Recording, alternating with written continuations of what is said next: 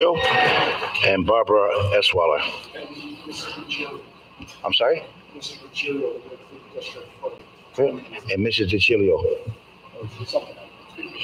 I pledge allegiance to the flag of the United States of America and to the republic for which it stands, one nation, under God, indivisible, with liberty and justice for all.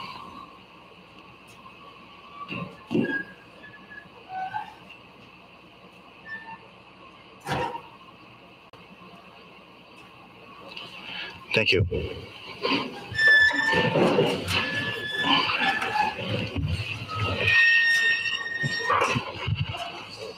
Four point oh one. If anybody wants to speak on any agenda item, please come forward and sign up with this district clerk. And if you want to speak on any other item, you can also, that's the second sheet. So please sign up so you can be called to address any item on the agenda. Thank you. Ladies and gentlemen, we're about to listen to public comment. Although state law does not require us to hold a public comment period, we have chosen to do so because we believe it is crucial for us to hear from our community members about their concerns and issues. The board is here to listen. The public comment period is not designed to be a debate or dialogue. Please do not expect the board to respond to your concerns and questions tonight. We take your concerns and questions seriously, and we have sufficient time to process and research issues if need be. Any question from the public should be submitted through the use of public comment form, which may be obtained online or at the clerk at the district clerk. We have the proper staff member get back to you as appropriate. I also want to point out that under state and federal privacy laws, we are unable to address any comments or questions about specific students or school personnel. We would ask you to go through the appropriate administrative channels. A total of 30 minutes at the beginning of each board meeting is set aside to allow public comments on agenda items only. Public comments at the beginning of the meeting is limited only to agenda items. Persons who wish to participate in the public comment portion of the meeting are asked to provide their name and specific agenda item by which they wish to speak. A setup sheet is located at the desk. Individual comments and items is limited to 3 minutes and are welcomed. If you wish to address items related to our school district that are not in tonight's agenda, another comment period is provided at the end of the meeting for that purpose. A second sign-up sheet is available for non-agenda items.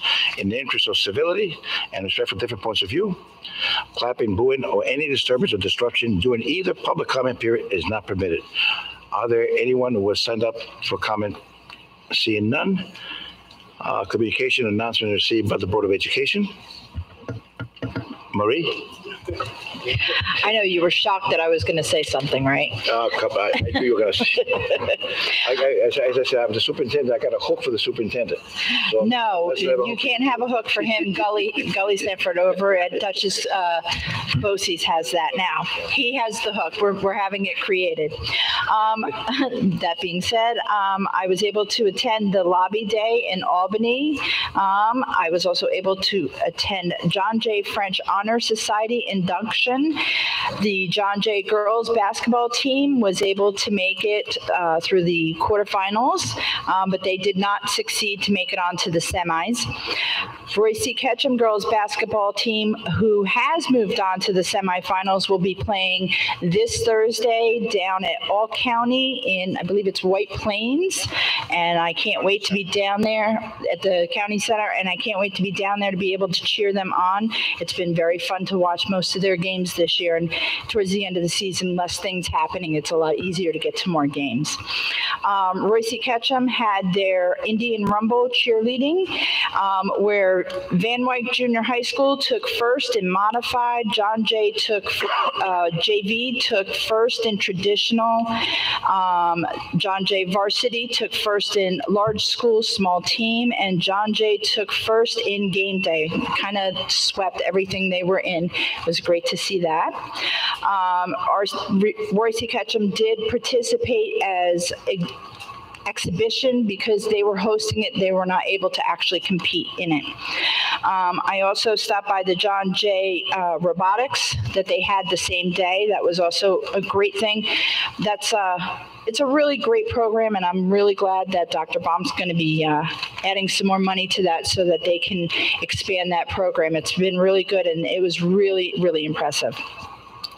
This past Saturday, I was able to go to Section 1 cheer. It was held at Mahopac High School, and I want to thank them for hosting Section 1. We did have some all leagues announced that competed from John Jay, Veronica Dickman, Sophia Devine, Stephanie Sampson, Mia Edid, Caitlin Morin, Kara Morin, Sophia Shocker, and from Maurice Ketchum, Araya Moore, and Jenna Delera made the all leagues. And then out of those, they went on to all section was Sophia Shocker from John Jay, Kara Morin from John Jay, Araya Moore from Maurice Ketchum, and Caitlin Morin from John Jay as well. I want to congratulate Matthew Marsh on his performance in Albany at state this past weekend. And I want to thank all the teachers, the coaches, and the support staff as well as the families that put in their time with all of our students, both music and the honor societies and everything else. It's a lot of time that you guys put in for your students. And I want to thank Proscenium and Mask and Mime, because all of these different performances, they come in and they help out with all the sound and the lighting for all the honor societies and stuff, as well as the school photographers. So that's mine today. Thank you. Peggy. Okay. Marie and I missed the Math Honor Society induction because we were at the lobby day, but the French Honor Society induction even had entertainment by Proscenium. A musical group sang in French. They were very good. The basketball games, we managed to catch a little of both, and the John Jay fought very hard. If they went into seesawed back and forth and went into overtime, but unfortunately, the other team did a little better. Ketchum, however, romped to an easy win. So, congratulations to the girls. Cheryl. Okay, I'd like to start out by saying it was a little bit of nostalgia for me to attend the Rumble with the cheerleaders at Ketchum the other weekend. Brought back a lot of memories of sitting in the bleachers at cheerleading events every weekend. And I just want to congratulate the RCK cheer program on a wonderful, well-run program, despite all of the last-minute changes that came in. I also want to say that I was in attendance at both basketball games last Thursday. I attended the first half of the game at John Jay, and I want to say that basketball game between John Jay and the Ursuline School was one of the most intensive, well-fought basketball games I've seen ever. And also want to add my congratulations to the RCK girls team. Unfortunately, because of my class schedule, I will not be there to see them play on Thursday, but I'm hoping that they will be there on Saturdays or on Sundays so that I can go and cheer them on to a section championship. I also learned a lot at the robotics event at John Jay High School. Got to speak to Mr. Amadio and some of the parents and learned about some of the ways they're looking at expanding the program going forward. And I spent Friday and Saturday following Matt Mosh through the brackets at States. And I want to congratulate him on an excellent season. He wrestled beautifully in his opening match. Unfortunately, in his second match, he came up against the number one seed in the tournament, but he still continued to do himself and the district proud in his efforts at States. Anyone else? Mr. Morgan? Thank you, President Lumia. Couple of things that I was both pleased to attend and happy that I had attended, and several have been referenced already. I attended parts of 2 John Jay girls basketball games, one a victory in the opening round of the sectionals, and the other an overtime loss that Trustee that's been spoken about. And then additionally, I attended, I'm not sure if they were games or not, but 2 clinics that the Royce C. Ketchum girls basketball team has been putting on against their opponents. They've looked very strong. This past weekend, I was able to attend the John Jay Winter Carnival, which is an event that allows different clubs to have events and fundraise, and opens the school up to the community. Good job to those students. Also already referenced was the John Jay French Honor Society. The heartwarming performance. Thank you for mentioning that, Trustee Kelland. A week ago, this past Saturday, representatives of the John Jay Science Olympiad team were down in Philadelphia at Penn. I believe they left John Jay at approximately 3 in the morning so that they could get into the building before 7 to set up their lab equipment.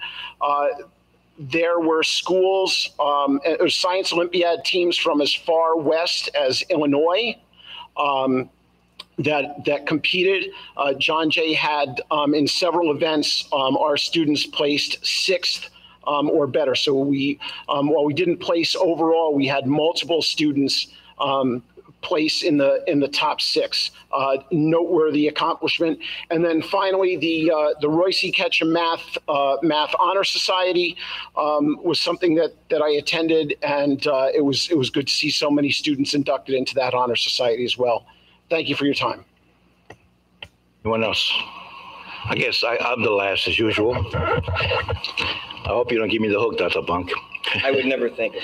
I want to, as everybody said, I want to congratulate the J-Bots robotics team, consisting of 18 John Jay students who will be headed to Utica on March 5th to compete in the regional tournament.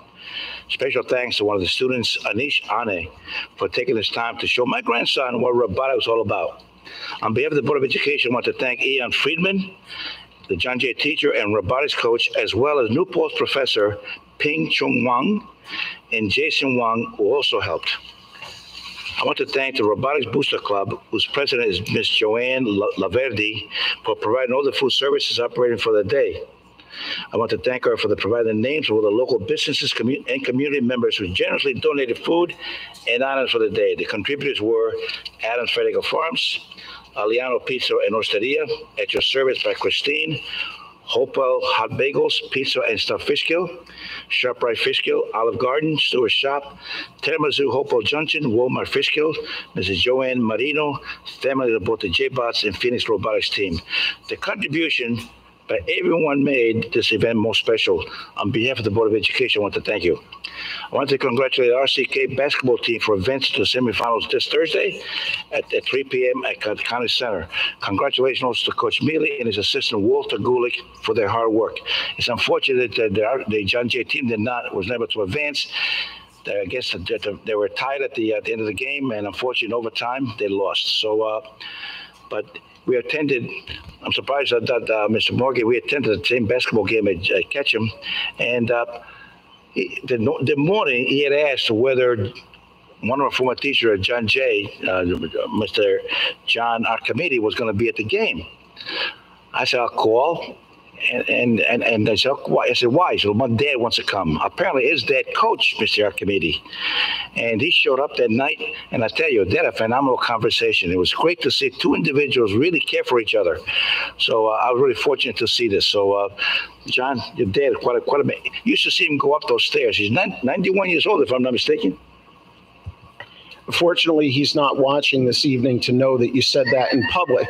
Oh, but yes. Well, I tell you, the way he went up those stairs, he looked at me like a 51-year-old. He was bouncing up those stairs. It was incredible. One last comment. At the last meeting, I'm sorry, Mr. Morgan. My apologies. At the last meeting, we recognized all who have been part of the district for 25 years.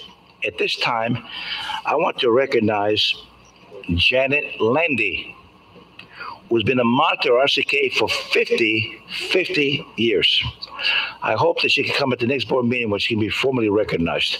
And with that, next topic on the agenda, which is committee reports. So the first man on the line is Mr. Schleichauer, as well as Mr. McFarland on capital improvement. Sorry. Thank you.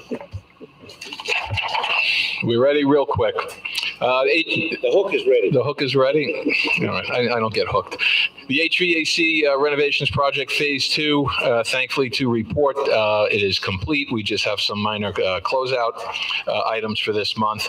The phase 4 summer projects, which I've stated previously, all that work has been completed. Unfortunately, though, due to the weather, we do have some minor punch list items that have to be taken care of. So obviously, as soon as the weather warms up, that'll be taken care of. Quick update on our proposed capital project that was approved by the public from 2022. Phase 1 drawings, as I've previously stated, have been submitted to the State Education Department. That was done on December 7th of 2022. We have decided to go ahead with a third party to do an expedited review, which is scheduled for this month. As I previously mentioned, the State Education Department can take anywhere from 47 weeks and plus to approve things. Makes us a little bit nervous since we have a lot of work that has to be done this summer. So again, we have previously done this in the past. We're going ahead with a third-party review. Our architects and committee members came back here, met with the principal to go over the upgrades here for the auditorium. That would include the seats, which was, I believe, picked out along with the color scheme, as well as paint colors and so forth. So I'm happy to report we're moving forward with that. We had also looked in for some bidding to upgrade the audio-visual for the auditorium as well.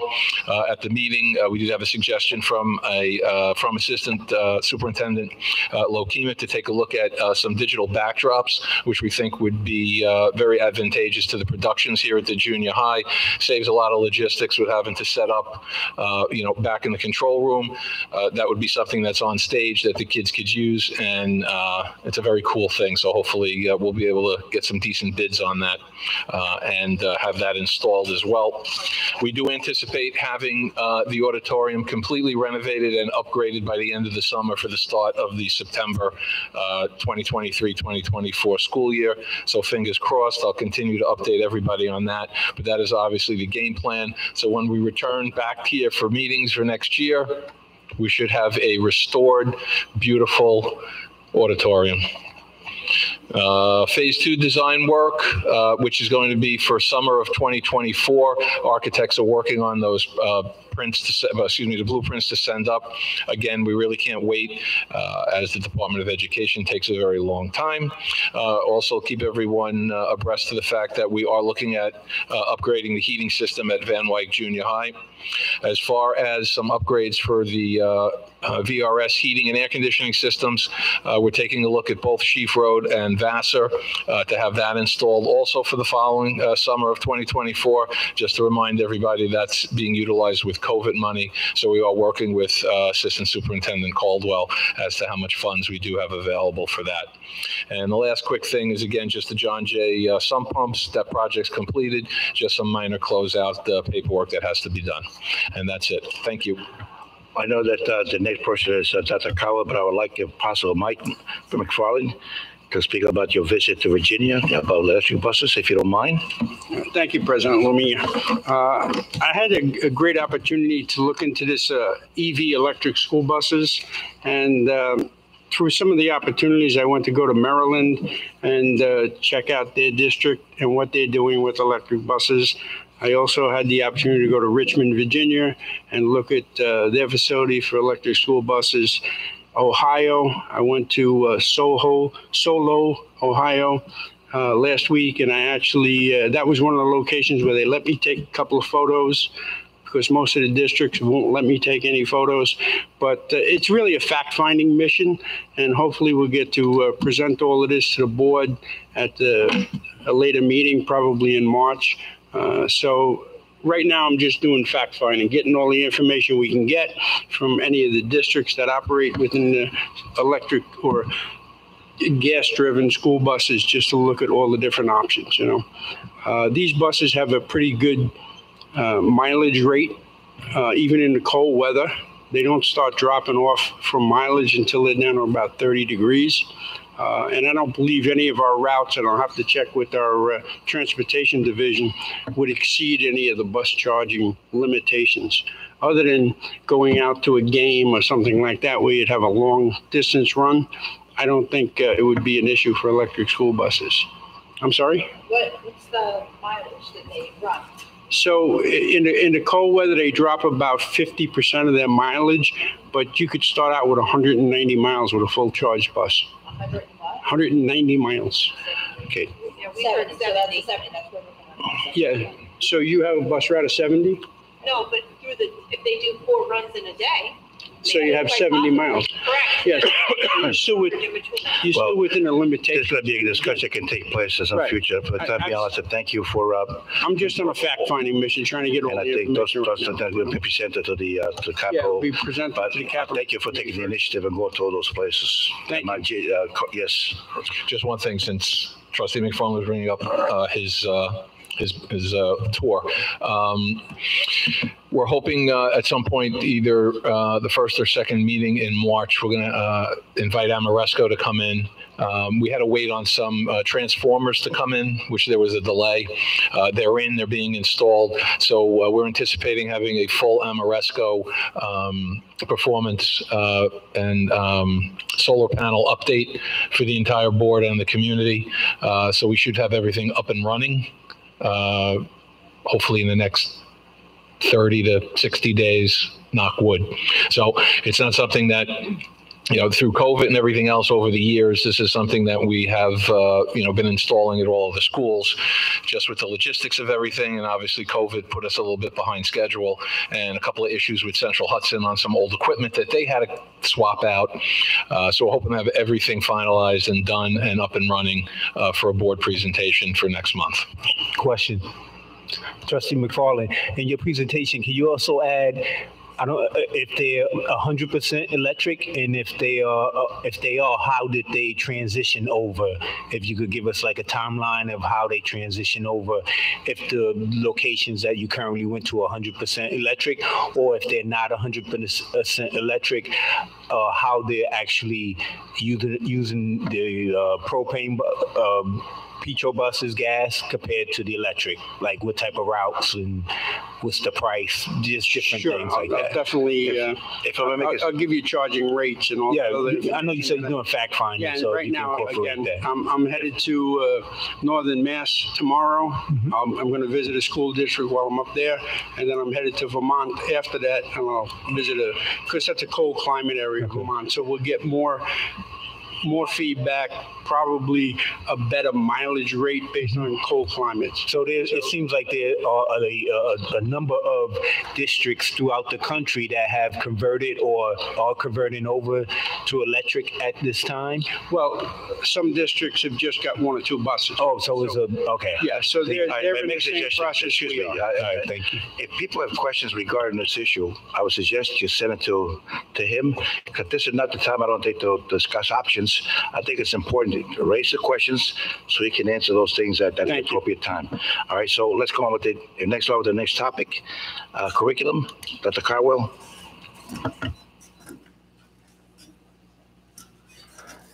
Good evening, everyone. Absolutely. Or send an email to the Capital Committee, which is the best thing to do. Dr. Carwell, I'm sorry for interrupting. Go ahead. Okay. The Curriculum Committee met on February 8th. President Lumia and Vice President Kellen were in attendance. We had a presentation on the K-2 literacy program. Our presenters, which included elementary teachers and our professional developers for ELA and our director of ELA, Jenny Schneller, were present and participated in the presentation. They spoke about the units of study that we are using, as well as the modifications we made with our phonics program this year. We're also anticipating having a parent presentation sometime in April on our K-2 literacy program. Any questions? Well, I tell you, I was impressed by the way kids are being taught to read. As I said at the meeting, that's not the way I learned. But I tell you, the scientific way that the kids are doing and getting it done, it's exceptional. So I'd like to thank the presenter for what he did. Peggy? Yeah, and I too was very impressed. I like the way you're considering all different modes of learning reading and recognizing that different children learn to read and better with different methods, and also of providing more academic intervention support. We're looking forward to the presentation, believe me. Thank you. Cheryl, Legislative Action Committee? Yes, the Legislative Action Committee met on February 16th, and we reviewed for the rest of the committee the results of our discussion with Assemblyman Beepon from our meeting earlier in the month. Since our meeting with the Assemblyman, he and Senator Rollison have actually introduced a new bill that would ban a mandatory COVID-19 vaccine for children to attend school. So that has also been submitted into the legislature. And like the opposite bill from Assemblyman Dinowitz, it's in committee. We spent the majority of our time talking about special education legislation and talking about the issue of unilateral placement. And at this time, I believe the Assemblyman is looking into possibly introducing legislation that would put some guidelines on unilateral placement to try to help out districts. And I will be meeting with Mr. Zip to gather some information for that. We're going to be meeting in March, and Mr. McFarland is going to be updating us on the EV school bus issue at that time. On policy, Peggy? Yes, the policy committee met on February 1st, and board members Don Lumia, Keith Odoms, Marie Johnson, and myself were present, as was Assistant Superintendent Darren Lokema and District Clerk Alberta Pedro. We continued, as a matter of fact, we finished our 3-year review of the policies. The changes you will see in the agenda for approval are basically some grammatical changes, some to bring us up to date with current administrative practice, and suggestions from the state for clarification. One policy is being eliminated. That's because the policy is already covered in another policy. That being said, Board President, Dutchess County School Board Association, once again, Peggy. Yes. The Dutchess County School Boards Association met on February 2nd. I was and Dr. Bonk was also in attendance. The discussion was again about the Dutchess Community College charging tuition for classes given in our schools and by our teachers. There is a push for either the county legislature or the state legislature to provide this money so that children who are in high school should get free education in all aspects. And then Robbie Green from the Mid-Hudson Study Council made a presentation for what they were doing. Okay, last but not least, Mike. Hello, everybody. First of all, but before that big represents, I'd like to thank Peggy Kellen, Marie Johnson, and Dr. Bunk for going to Albany to advocate for this district. With that being said, Peggy, you want to make some comments on that? Okay. February 15th. Marie and Johnson and I went to with the Dutchess County School Boards Association on Lobby Day in Albany, and Dr. Bonk came with us. He was the only superintendent from Dutchess County who was there, and he was there all day, and as we were. So sometimes other districts could only be there part of the day. Wampagers was the only district that was there all day long. So in some cases, we advocated on behalf of other districts in addition to our own. We started off by meeting with Dee Dee Barrett's staff.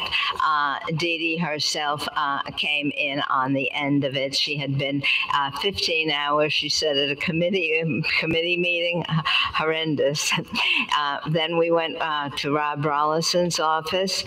Again, he was not able to meet with us, but we met with his staff. Anil Beepam met with us in person. His schedule matched ours. And then we met with Michelle Hinchy's staff.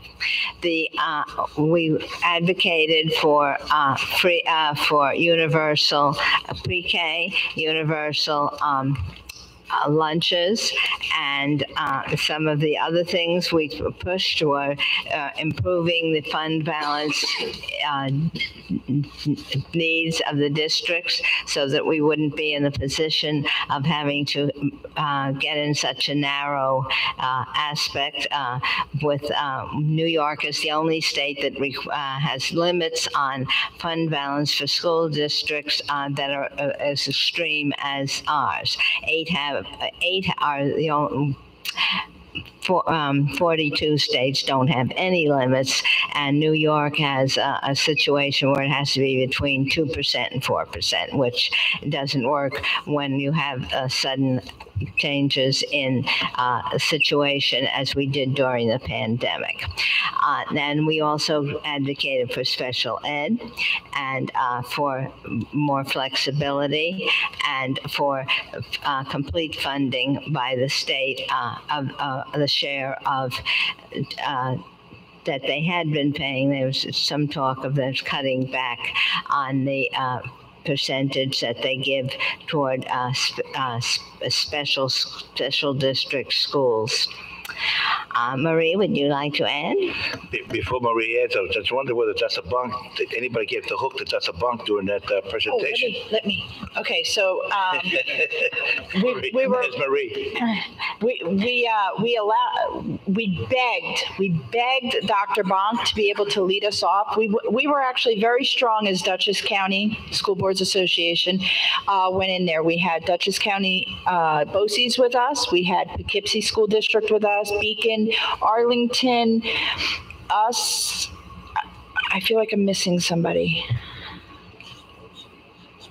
Spack and Kill, and we were all there, and we also had Kelly Lappin from the School Boards Association there.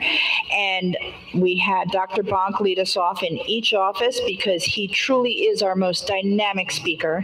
And from my understanding, the only superintendent that was in attendance during lobby day, which was a lot of people were very impressed over that we dragged him out of his office kicking and screaming to come up there with us. It was very impactful because they were able to get a point of view from him. And I do want to thank Dr. Bonk for all of his guidance. I want to thank Ms. Kellen for helping guide me through. She's been to quite a few of these in the past. It was my first, hopefully not my last. That I was able to go to. We did advocate. They were about 3 years ago. They kind of threw back on us of out of districts is what it was. It's an 18% that got thrown back onto the districts about 3 years ago, but it's been a temporary thing, and we're hoping to try and get them to take it back, the state funding it, which would be 18% that they would take back that funding, and it's in the special ed. It's only on out-of-district placements. It's not in-district placements for special education. But still, we have a very large special ed budget It is needed because we have a lot of children with those needs, and through the pandemic, our numbers, I believe they were somewhere around 1,700, and they've gone up to over 2,200, or was it 1850, and then we have the preschool and stuff as well. So we do have a large special ed need in our district, and a lot of it has been increased due to the pandemic. We did touch on electric vehicles. There was a lot of things that were brought up because there is a tight timeline that the Albany put down, and we're trying to let them know that there needs to be more flexibility because there is power companies that are involved, that we have to make sure that the power structure and grid is capable. There was a lot of things that we brought up that made several of them, I believe, chiefs of staff raised their eyebrow going, wow, never thought of it in that manner. We also advocated for, I believe it was the tax cap as well, to increase the tax cap that has been put on to us, the fund balance limitations, the universal free meals, to bring that back full time, and also the universal pre-K. Ms. Kellen was very good on that one as well. Dr. Bunk, would you like to add anything to what these two young ladies? Oh wait, and I have to say, we did have a hook person. It was Gully, and in our last meeting, the chief of staff was gracious with us, and she was definitely laughing because we brought the comedy show of Gully Sanford and Dwight Bonk, and it was actually quite entertaining. They were feeding off of each other, but they both brought a lot of stuff to the table. Dr. Bont, so I'll have to give you the hook. I mean, I might get the hook if I speak too long. I would also like to thank Vice President Kelland and Trustee Johnson for all of their efforts up in Albany, and I can say with confidence that we've been able to convey our feelings and our needs to Assemblyman Beefin, to Senator Rollison, and to Assemblywoman Barrett. They were all very, very receptive. I've spoken with them numerous times in regards to the issues that we see here in Wappingers and how we want to move this district forward and how we're going to need the help of New York State. And I will say they were all very, very well versed on the issues. So I want to thank them for that, and I want to thank them on their time. And one of the areas that I was particularly interested in had to do with providing grants to school districts as opposed to a one-time, this is the money that you have in your budget, it needs to be spent by June 30th, use it or lose it. It's very difficult to plan and have any sustainability when you're on a roller coaster year to year with the types of funds that you're going to get. In some instances, it might require a school district to remain status quo of fear of adding anything to the budget, fearing that you might not be able to continue it the next year, which is why I am glad to hear that there are some considerations to grants, whether they come from the New York State Education Department, New York State Department of Labor, New York State Department of Health, whatever it is. We're doing a myriad of things for our communities now more than ever after the return of the pandemic. And I want to make mention of one of these grants, which we were awarded. It was actually awarded through our partners at Dutchess County BOCES, and we will be working with them on an industrial manufacturing technician program that will start in a couple of weeks. Again, a grant. And these are things that we have an opportunity to know the amount of funding. We have a fixed period of time over the course of 1 year or more, hopefully more or more, that we can spend this so we can develop programs that are sustainable, that we can evaluate, that we make sure make a difference in the lives of our students and prepare them for tomorrow's jobs.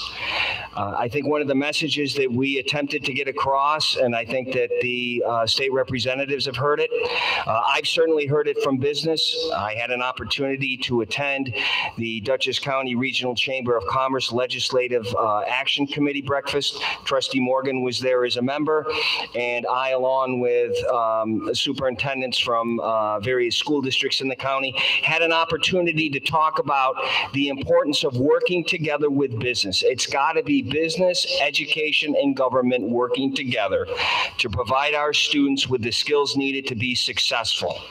If we're able to do that, that means that businesses are going to be able to remain in Dutchess County. That means that our students are going to get gainful employment, and they're going to be able to support themselves and be able to support their families and our community. So we're all in this together.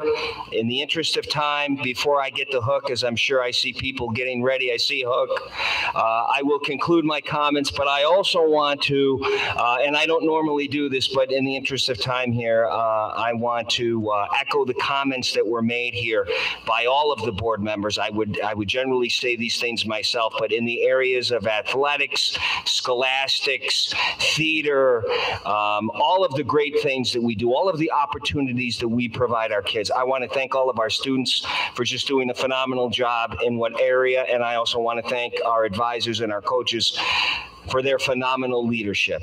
It's greatly appreciated. And with that, I think I will go into the budget presentation, which is extremely similar to the presentation that I gave 2 weeks ago. Not much has changed, but I do want to take an opportunity to go through that with everybody, and I will do it very briefly.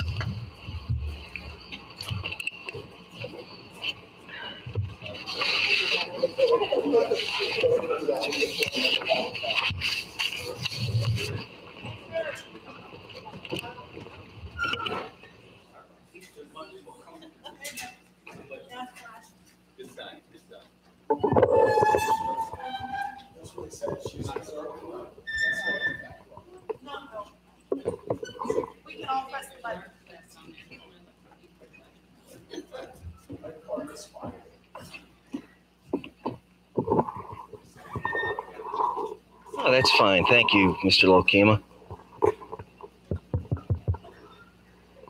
Okay, so in the interest of time, and again, I would like to thank everyone. As you know, we moved this meeting up as we speak. The forecast is indicating that snow is expected to begin falling within the next hour. So we certainly wanted to have this meeting and get it in, many important items to address. So this is the budget presentation 2. Last year, we reconnected with the community. This year, we're moving forward together. There's the members of the Board of Education and the senior staff. You know who they are. Keywords in the budget process. I went through this at the last presentation. The 23-24 budget and the current educational climate. I went through that as well. I do want to reiterate that we know that the Consumer Price Index, or the CPI, is 8%. Since the CPI exceeds 2%, the district will utilize 2% in the tax cap formula, which means that the maximum allowable tax levy increase in our district is 2.05%. However, as I indicated before, for the second time since the inception of the tax cap in 2010, I anticipate that the recommended budget that will be presented to the board will come in under the 2.05. We're looking at a tax levy increase of about 1.85%, which again is 0.20 less than the allowable tax levy increase. What does it include? The reinstatement of foundation aid, UPK funding remains stable, and obviously we're budgeting using the full governor's executive budget proposal. Will that be the same proposal in the state budget? Might be, might not be. That will be determined by the state legislature. And again, we are hoping that we will have an adopted state budget on April the 1st. So we expect to be able to provide budget updates at the April 11th board meeting. Some of the factors and challenges, this I didn't go into detail, but I did reference it. In special education, increased classification and the need for services starting in 2021 going forward. It continues. Again, as we return from the pandemic, we are seeing students with many, many, many needs. Some of them we did not see 3 years ago. Instructional program. We need to support the educational needs of all students. We need to address the learning loss that has occurred over the last couple of years during the pandemic. Enrollment. Elementary enrollment growing slightly in the district. Secondary enrollment continues to decline. Overall, our enrollment is down slightly. We talked about student health and wellness, awareness and strategies, support students and staff. Tax cap, we've talked about that, balance a budget within the parameters of the tax cap, and again, we're looking to come in under that tax cap. State aid, that's how we develop our budget based on the preliminary projections. Foundation aid, obviously has been changed, and of course, the calculation for CPI, 8%. We're all paying more for everything that we need. 8% is the CPI. And why that's going to be relevant, I will discuss with you in a moment. And then, of course, we have the federal funds that are allocated. Not much, but some. Developing projected budgets based on feedback from vendors, historical data, and municipal input. Again, I've talked about this before. How do we build a budget? Through salaries, contracts, supplies, BOCES, and benefits. Now, here's where that CPI number, as much as we don't like it, it's a reality. We all face it. We're looking at a tax levy increase as of today, and this could change tomorrow, but I think it's going to be in this ballpark, of a tax levy to levy increase of 1.85%.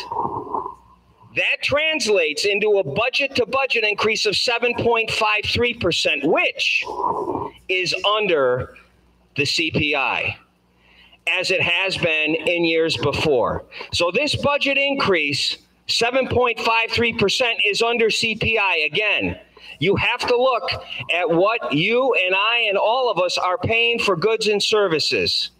They're astronomically high.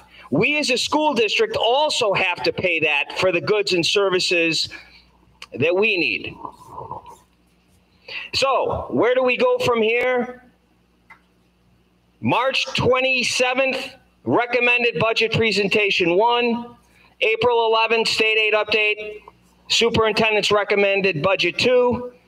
We hope that the board adopts the budget on the 17th of April, community forum on May the 8th, and then the budget vote on May the 16th. And again, I want to thank the community for all of your support, now more than ever, as we move forward together. And with that, Ms. Crandall, you want to go right into the bus proposition? If you'd like. Why don't you, please? Okay, wonderful. In the interest of time. Sure. Could I have that? You certainly can. Do you want the mic? Before we go to Ms. Crandall, are there any questions on the part of the board on the presentation? Could we do them all once it's concluded? I'm sorry? Can we have all the questions once we conclude both presentations? I think we should have if you have any questions right now. Are there any questions on the part of the board on this particular? I have attempted to get. Do you have any questions on the budget as of right now? No? No, still working on my wish list, so. No questions that she can hear from the table. Any questions? No, Okay, they said no. You're next. Thank you, sir. Good evening. So thank you very much for taking the opportunity this evening to have this conversation about the bus proposition for the 23-24 school year. Again, this is a abbreviated conversation, but it will also be piggybacking off of some of the information that Trustee McFarland did share, because we have been doing that research into electric vehicles and what that may look like for a district where we have 260 vehicles on the road almost every single day. The first slide that we'd like to share is always what the current fleet looks like, the different types of vehicles that we have driven by our bus drivers every single day in order to meet the needs of our students, and they vary in age, but they are all certified to transport students daily. As we jump right into the conversation about electric vehicles for the largest district-owned fleet in New York State, we have many questions. We have questions on the infrastructure. What does the electrical grid need? We're working with Central Hudson as well as with International Corporation, which is a bus company, to have a review of our facilities. We understand the purchase and the installation of charging units would have to happen both at the compounds as well as at the school buildings, and what will that look like? Possible enclosures due to weather, temperature, etc. These are all things that we're just making sure that we have conversations about to make sure that we are doing this transitional plan the most effective way possible. Safety concerns with regard to batteries, drivability, and the weather conditions, as well as mechanical and technical systems. What is the efficiency, run length? We do have the northeast climate. We also have terrain on this end of the district on the south side. Training for mechanics, training for our bus drivers, training for our head bus drivers. The cost right now, there are grants, we understand that, but the cost is currently 3 to 4 times of what a diesel-fueled vehicle would be. And there are rebates available, but approximately $450,000 for a 71-passenger vehicle at this time. Charging stations, electric and general fund, the electric general fund budget, we understand that will increase significantly. Of course, the diesel line would then decrease, but you know, there is an offset. We want to make sure we evaluate all of that. What will it look like in our lots? Having our lots, the infrastructure, meet that infrastructure need? We have questions. Will we need additional vehicles? Will we need to have additional lots?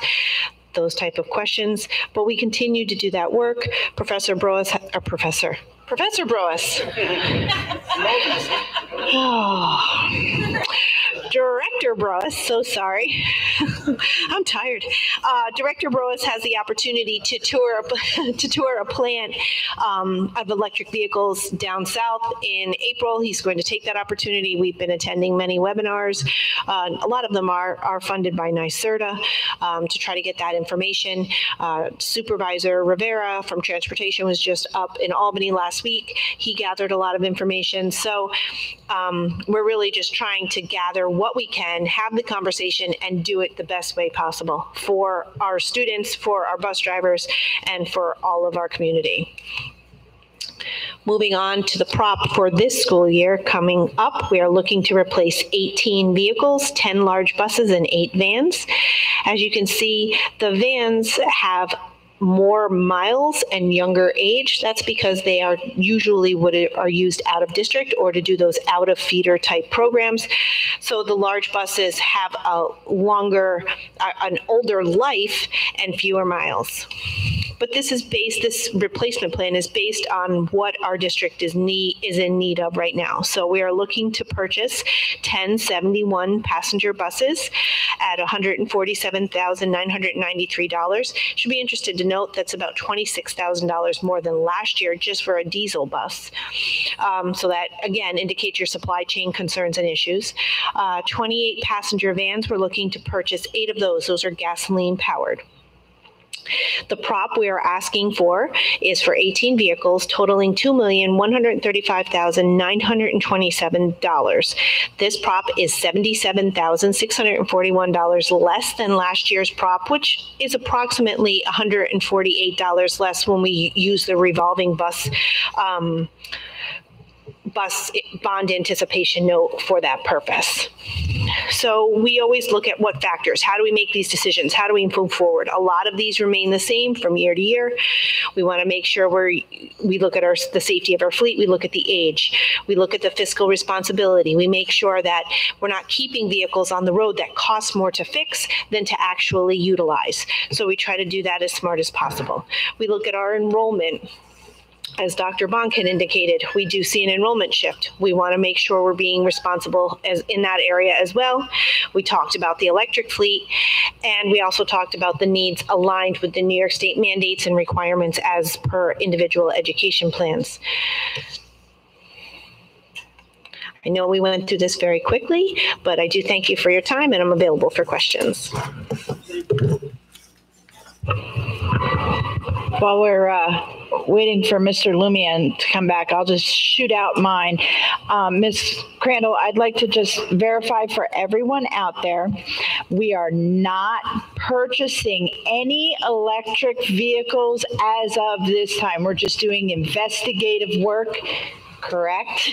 We are not looking to include any electric vehicles in the proposition for 23-24, as we do not have the infrastructure in order to be able to support them. So if we were to purchase one and not use it, seems like a little bit of waste of taxpayer dollars. I agree. I just wanted to verify so that people don't get confused when they look at the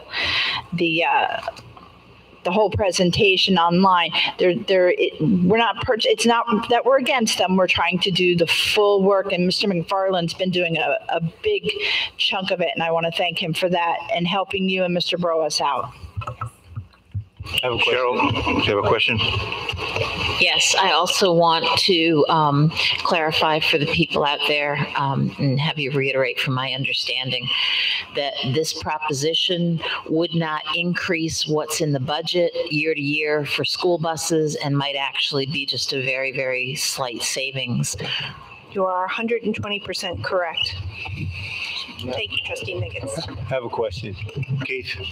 Because the price went up per bus of approximately $26,000, is there any way, I know we're going to repeat this next year, any way we could kind of hedge purchases of buses for next year or purchase additional because we know the price will increase? Sure. So in prior years, we've asked for 21 or 23 vehicles to be replaced. You'll see if you take that 26,000 and multiply it out, it comes to almost the difference in the prop price.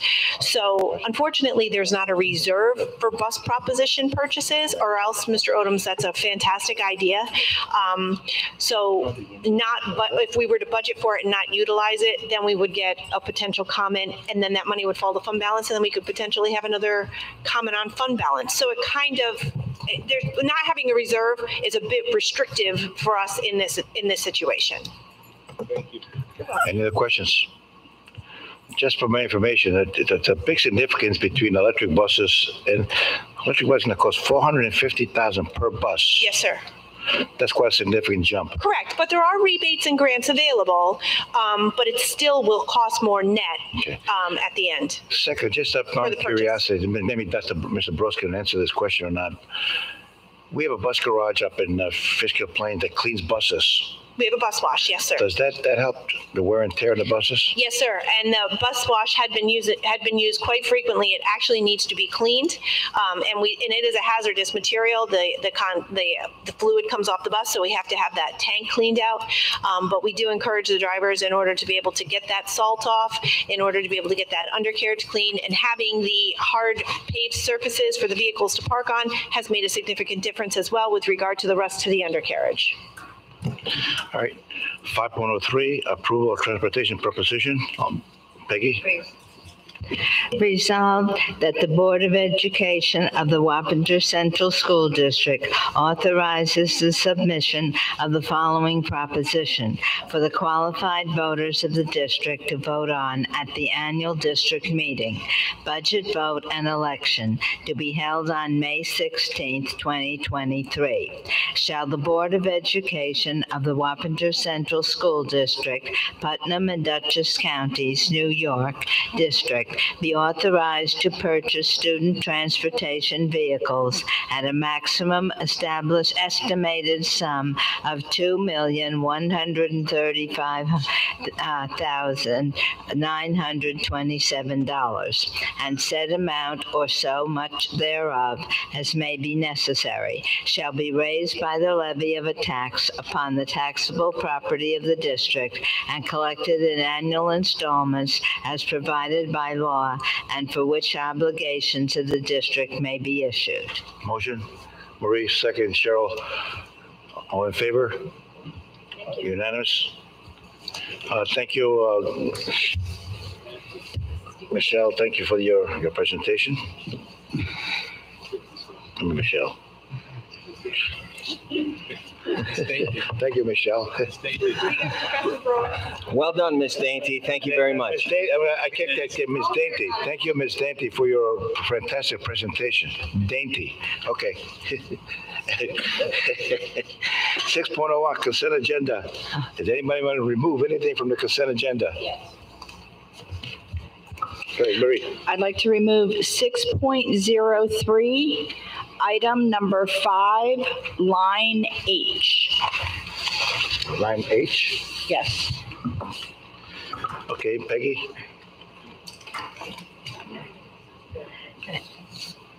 Resolved that the Board of Education does hereby approve the following consent agenda items as stated. 6.02, 6.03, except item number 5, line 8. 6.04, H. I can't even read my writing. 6.05, 6.06, 6.07, 6.08, 6.09, 6.10, 6.11, 6.12, and 6.13. Motion. Marie, second. Cheryl. All those in favor? Unanimous. 6.03, line item H. Number 5. 6.03, number 5, line item H. Resolved that the item number 5, line H, 2022-2023, spring coaching appointments be approved as recommended by the superintendent of schools. Motion. Marie, second. All right. All in favor? Opposed? Marie? Okay, motion carries. Okay, next topic.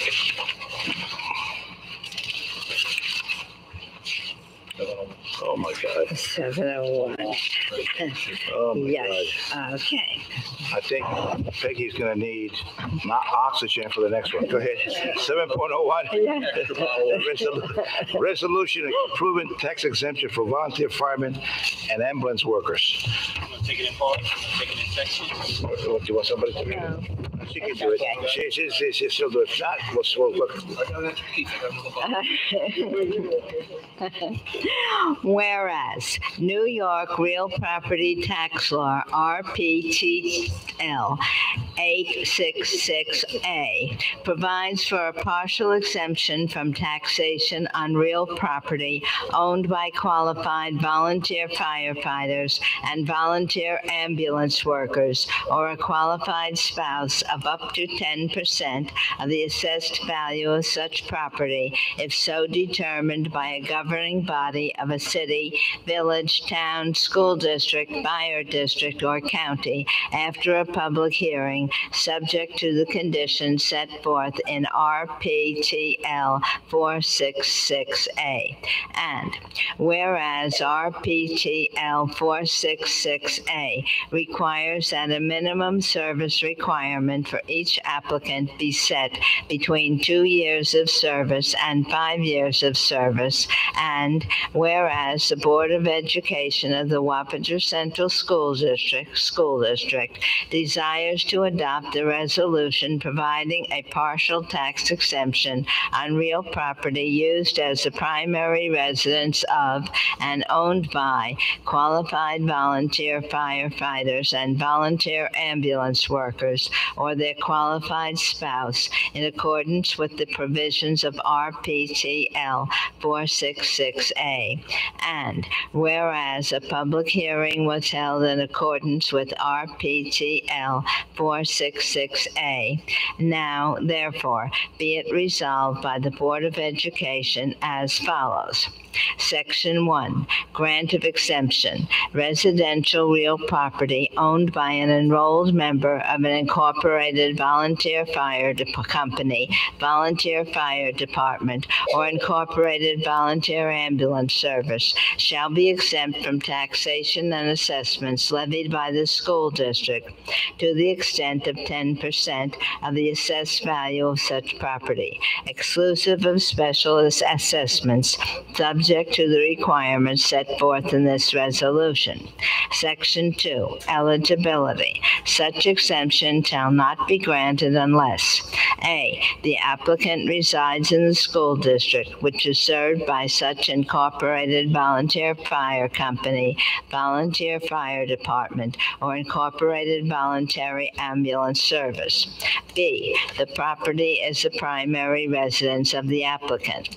C, the property is used exclusively for residential purposes, provided, however, that if any portion of such property is not used exclusively for the applicant's residence, but is used for other purposes, such portion shall be subject to taxation, and the remaining portion only shall be entitled to the exemption provided by this resolution. And D, the applicant has been certified by the authority having jurisdiction for the incorporated volunteer fire company, fire department, or voluntary ambulance service as an enrolled member who has served such incorporated volunteer fire company, fire department, or voluntary ambulance service for at least 2 years. The applicant must submit such certification together with the tax exemption application. Section 3, grant of lifetime exemption. Any enrolled member of an incorporated volunteer fire company, fire department, or incorporated voluntary ambulance service who accrues more than 20 years of active service and is so certified by the authority having jurisdiction for the incorporated volunteer fire company, fire department, or incorporated voluntary ambulance service shall be granted the 10% exemption authorized by this resolution for the remainder of his or her life, as long as his or her primary residence is located within the school district. Section 4, unremarried spouses of volunteer firefighters or volunteer ambulance workers killed in the line of duty. The property tax exemption authorized by this resolution and granted to an enrolled member of an incorporated volunteer fire company, fire department, or incorporated voluntary ambulance service shall, upon application, be continued to such deceased enrolled member's unremarried spouse if such member is killed in the line of duty, provided that A, such unremarried spouse is certified by the authority having jurisdiction for the incorporated volunteer fire company, fire department, or incorporated voluntary ambulance service as an unremarried spouse of such enrolled member who was killed in the line of duty. B, such deceased volunteer had been an enrolled member for at least 5 years. And C, such deceased volunteer had been receiving the exemption prior to his or her death. Section 5, unremarried spouses of deceased volunteer firefighters or volunteer ambulance workers. The property tax exemption authorized by this resolution and granted to an enrolled member of an incorporated volunteer fire company, fire department, or incorporated voluntary ambulance service shall, upon application, be continued to such deceased enrolled member's unremarried spouse, provided that A, such unremarried spouse is certified by the authority having jurisdiction for the incorporated volunteer fire company, fire department, or incorporated voluntary ambulance service as an unremarried spouse of such enrolled member. B, such deceased volunteer had been an enrolled member for at least 20 years. And C, such deceased volunteer and unremarried spouse had been receiving the exemption for such property prior to the death of such volunteer. Section 6, application. Application for such exemption shall be filed with the assessor on or before the taxable status date of each year on a form as presented by New York State. Section 7. Peggy, Section 7, you won't be able to read it because it's all messed up. Okay. So I've gotten it for you right here. Thank you. Start right there. Section 7, no diminution of benefits. No applicant who is a volunteer firefighter or volunteer ambulance worker who by reason of such status is receiving any benefit under the provisions of Article 4 of the state real property tax law on the effective date of this resolution shall suffer any diminution of such benefit because of the provisions of this resolution. Section 8. This resolution shall take effect immediately. Well, thank you, first of all, for that fantastic reading. Motion, Marie, second, Cheryl. Any discussion? All in favor? Unanimous. Thank God. Before, Alberta, thank you. By the way, before we go on, I would like to congratulate all members of the WFW for ratifying their new contract. I want to thank specifically. I want to thank specifically Renee Harris and the president of the union, as well as all the people working with him. President of the union, Tom Sorrentioni, for their hard work in making this happen. So once again, congratulations. I'm glad this is over and done with. So thank you. And with that being said, provided it's a short, otherwise it will be short. I would also like to thank Director of Human Resources, Renee Harris, and members of the negotiating team for all of their efforts. Also, the Executive Board of the Wappingers Federation of Workers for an excellent negotiation period. And I believe that this agreement represents the best of the district and the best of the WFW. So thank you again, Wappingers Federation of Workers, for all that you do for our district. And Ms. Harris, thanks to you and the Department of Human Resources and the negotiating team for coming up with this fine agreement. Thank you and congratulations. Thank you. 7.03, approval. 7.02, the line is Where is that? missing. Oh. Line is missing. Wait a minute. I got my own. I agree. Wait a minute. That's why I like mine. Hold on a minute, please. No problem. Yeah, no. I'll be okay.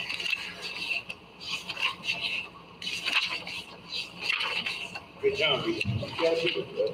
Guess what? I'm ready. Hold on. Wait a minute. 7.02. Thank you very much. Jesus Christ. What is that? Does that go to 200 font or what? No, you were the wrong way. I'm sorry. I had it clicked on there. 7.02, new course approval, studio art, visual art, 5 minutes. Resolved that the Board of Education does hereby approve the following new course, Studio in Art, Digital Art for the 2023-2024 school year as detailed in the information provided.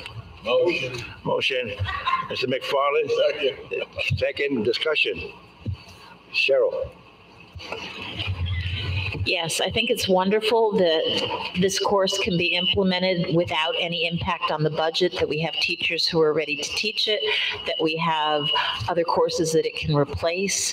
And I also want to say that this is a very timely addition because over the last several years, most of the students that I have met from the district who are going on to fine arts programs at colleges who are not performing arts are looking for digital art careers, and I think this is going to give them a basis of knowledge that they can build on when they're in college, so they're not starting a step behind their classmates. Any other comments? This particular course, I tell you, I read the entire packet. It's a long packet. I think it's an asset to the students. Visual arts, it's a think of the future, and I think it's extremely important that we prepare our students for future. So congratulate the teachers who put this forward, and I'm happy for the students will be able to participate in such a fantastic course. With that being said, we vote. Can we vote? Absolutely. All in favor? Unanimous. I assume everybody's going to vote for this. Crazy not to. That's a bunk. No. I have no further comments. 7.03. Approval to attend the Chambers of Commerce 40 Under 40 award ceremony. Resolved that the Board of Education does hereby approve the following board members to attend the Dutchess County Regional Chamber of Commerce 40 Under 40 Mover and Shaker Awards to honor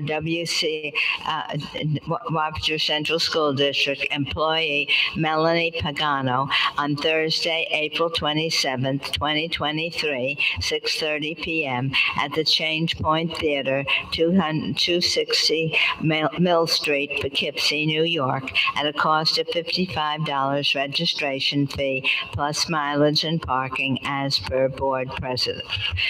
John Lumia. Before we approve this particular resolution, I believe there are. I want to read all the names if you don't mind. I believe we can have other board members listed in this particular resolution. So before she reads the entire resolution, there are two people there, namely myself and Peggy. Is there anybody board member who wants to attend this particular ceremony? So please list the name of John Morgan. Who else? Cheryl Miggets. Yeah. Okay, Marie Johnson. Anybody else? Mary. I was going to say that. All right, you got all the names up. All right, in that case. All right. John Lumia, Board President. Peggy Kellen, Board Vice President. John Morgan, Board Trustee. Marie Johnson, Board Trustee. And Cheryl Miggets, Board Trustee. Motion. Marie, second. Cheryl, all those in favor? Unanimous. 7.04, second reading of adoption and adoption of policies. Resolved that the Board of Education of the Wappinger Central School District hereby approves the second reading of and adopts the following policies based upon the first reading by the board and the recommendation of the policy committee as stated. Motion. So Marie, second. Cheryl, all in favor? Unanimous. Where are we? I forgot. 7.05. Approval to retire policy 2700, board staff communications. Yes, as I said before, this is incorporated into another policy. Resolved that the Board of Education does hereby retire policy 22700, board staff communications, as paragraph 4 of this policy was incorporated into policy 2342, and the remaining text in the policy is deemed non-essential as recommended by the school district's attorney and the members of the policy committee. Motion, Peggy, second. Marie, all in favor? Unanimous. 8.01, board members may request additional agenda items. Are there any board members want to? Yes? Yes. 8.02, go ahead. Motion. Yep. Well, we have to vote on that. I'm sorry. I second. Okay. All in favor? Unanimous. Yes. 8.03. Yes. 8.03. 8.03, short-term suspension appeals. Be it resolved that the Board of Education hereby confirms the findings of fact and penalty recommendation of the Superintendent of Schools dated 2/14/23, which endorsed the findings and penalty of the principal dated 2/10/23 regarding student number 1003235. And be it further resolved that the Board President is hereby authorized to sign the board determination letter on behalf of the Board of Education. And be it further resolved that the district clerk is hereby authorized to mail the board determination letter to the students' parents. Motion, Marie, second. Peggy, all those in favor? Unanimous. 9.01. Comments from the public. Are there any comments from the public? Are there? I guess.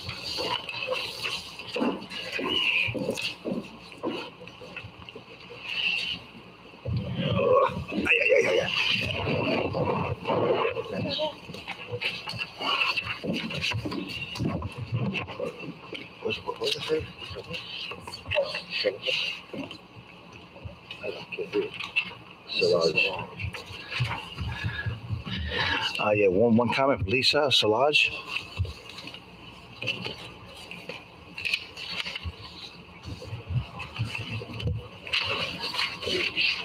You have to put the microphone on. Hi, good evening. My name's Lisa Slaughter. Still can't hear you. Still? My name's Lisa Salaj. I've been a district wait. employee. Still cannot hear you. Hold on a minute, please. Sorry. Nobody can. Turn off your mic. Okay. My name is Lisa Salaj. I've been an employee with Wappingers for 32 years. 30 of it bus driver, last 2 years courier. I'm the courier rep, and I have a spot on the executive board. And the Wappingers Federation of Workers, on behalf of them, we want to thank the school board, the superintendent, Dr. Bonk, Renee Harris, and the school district's negotiating team on a great contract. We appreciate it. And thank you, and safe travels tonight getting home. And thank you for recognizing us. We really appreciate that. Thank you. Thank you.